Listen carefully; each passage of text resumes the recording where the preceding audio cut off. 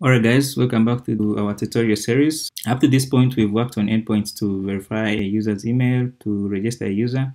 So now I want us to have the Swagger documentation, just so we can always see what exactly we are building in the backend. So we're going to use this module called drf YASG or YASG, however you want to read it.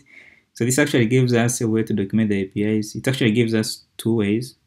So we can use Swagger UI, and guys, you can actually come in here and read more about what's possible with the API, but I'm going to show you how to set it up and how to use it.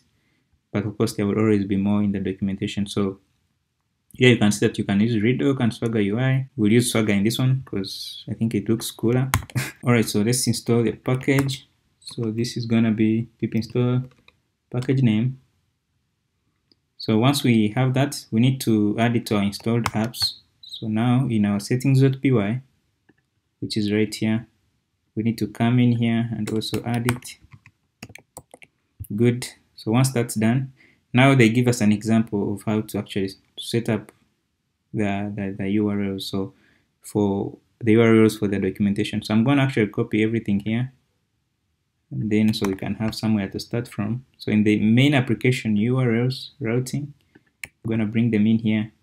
So we'll keep the imports for now. Then you see they define a schema view. Then they use this schema view, get schema view function, and then it takes in this configuration. So the title, you can call it like income expenses API. View one is okay. This description is okay. Then you define your terms of policy. So I'm going to change this one to app, our app.com. Then this can be at expenses, local, but it can be anything, your company name, your whatever. So now that you have that, so you configure it that way. And after that, now we need to configure our URL. So I'm going to copy this one out. We actually bring it in. I'm gonna copy everything here. Then I will delete this. So down here, I will bring them in, and then I will swap the URLs for path. So I'm gonna remove this regex stuff. So I only want to keep the Swagger UI, so I might as well remove this. But take some time to look at how the Redoc works. Actually, let me actually bring it in so we can look at it. Why not? Alright, so let's keep Redoc and then Swagger. So I can remove this.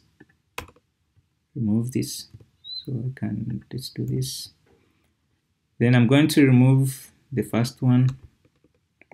So we can have the Swagger link and then the Redoc link. But I want the Swagger to be on the main application landing page.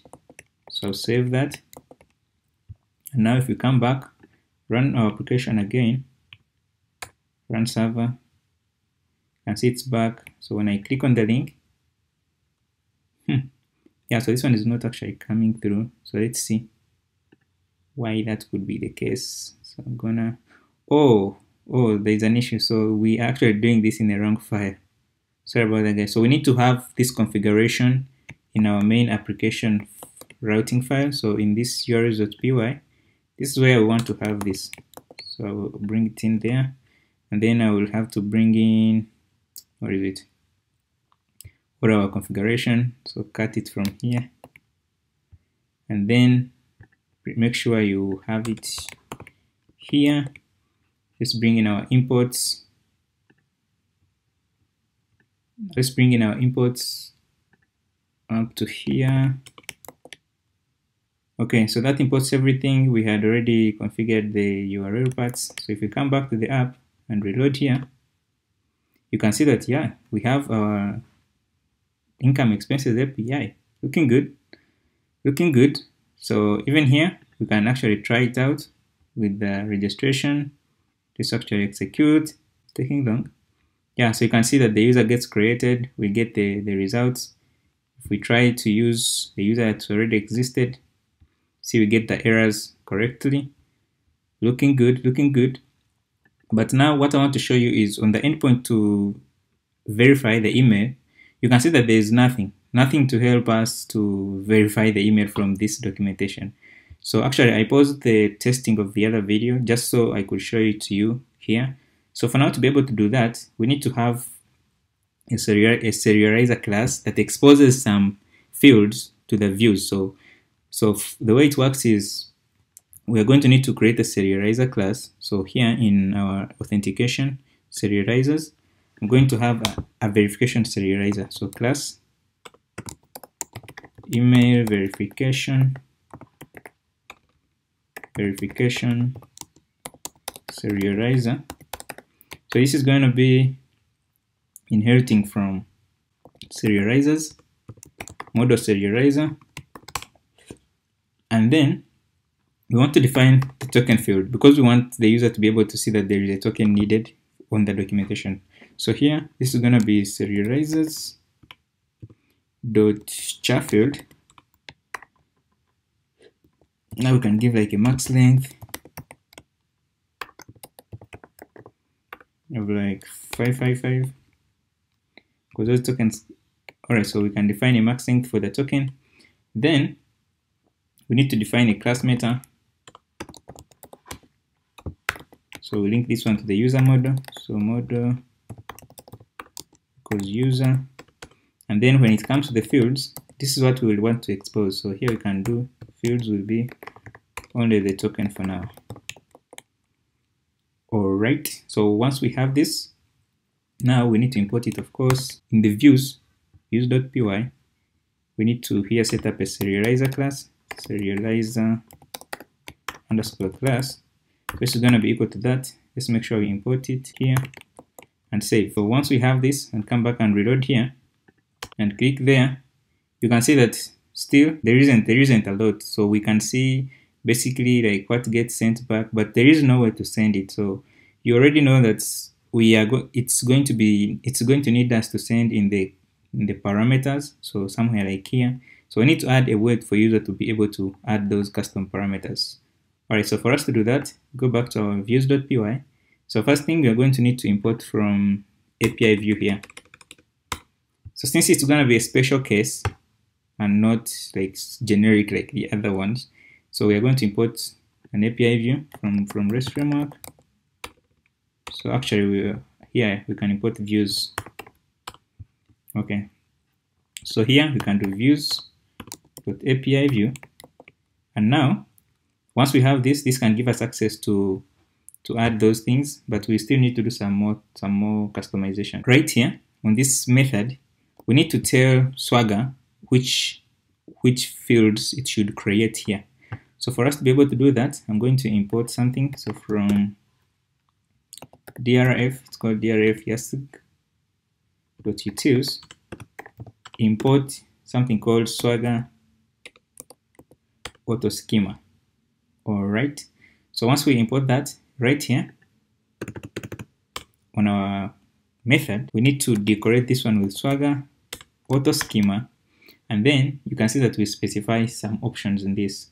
So one option we're going to specify is going to be manual parameters, and this is going to be actually, so this is always a list, so we can supply different things. So here we need to specify a parameter with its configuration. So here I can put something like token param config, and now let's define this. So here it's going to be token param config.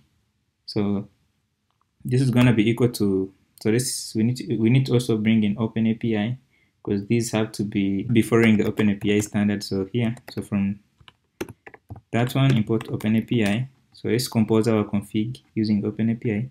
So you can do OpenAPI, and then we need to pass in OpenAPI dot parameter, and now the parameter we need to give a name, which the name will be token, and then the next thing is going to be where we want it to be. So here we can have an in.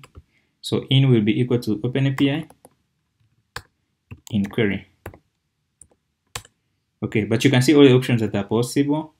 So we can give it a description so users can know what it's about.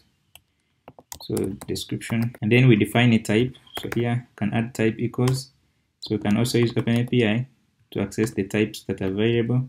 then this is gonna be a type string. So now that we are wrapping our decorator here, we have defined it there. Now we can come back. I said now the application is back on the endpoint. When I click there, you can see that now we have somewhere to enter the token. So if I click try it out, we should be able to see that we can now enter something and then click execute. So notice that when I submit something that's not a variable and click execute, we get invalid token. But let's try to use our token here. So I'm going to come and copy this. Come back here, supply a correct one, then click execute. So you can see that it expired, but let's try to create a new user. So down here, I'm going to use this email, this sender 100@gmail.com. And then the username can be test sender, the password that. So notice that the first case, we're able to know that the token is invalid, and now it's saying us that it's expired. So now we need to test for only the case where the token is valid. So let me use a user that actually I know exists. So I do christuri@gmail, same username, same password, then I'll click execute. Oh, this user exists. So let me actually clear out some of these users. So down here, we can enter the Python shell, so we can interact with the database.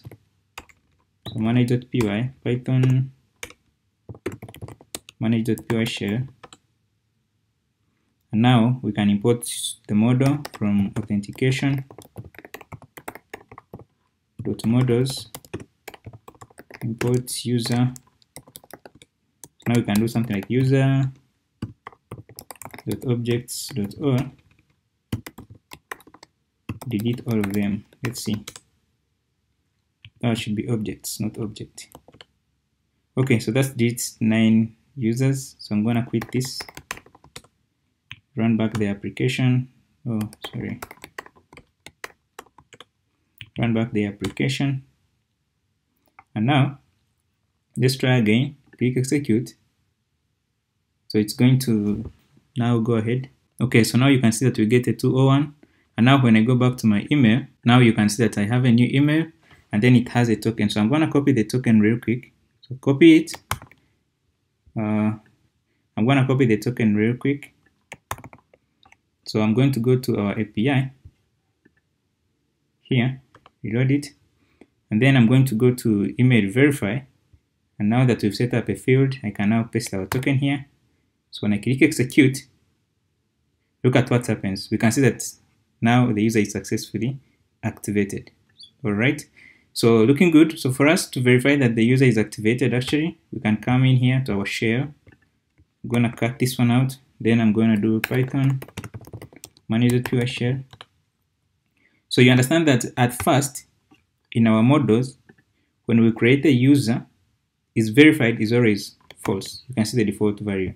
So let's try to query for this user. So here we can do from authentication.models import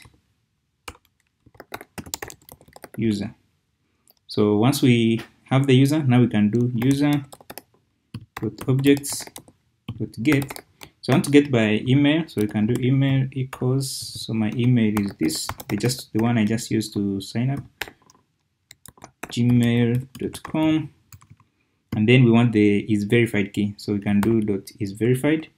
So now you can see that it's true, meaning that we were able to verify this user. And now in the next one, we'll go ahead and log them in. We'll go ahead and log them in into the application. So if you enjoyed the video, give it a thumbs up, subscribe to the channel so you can keep in the loop as we build more cool stuff. I'll see you guys in the next one.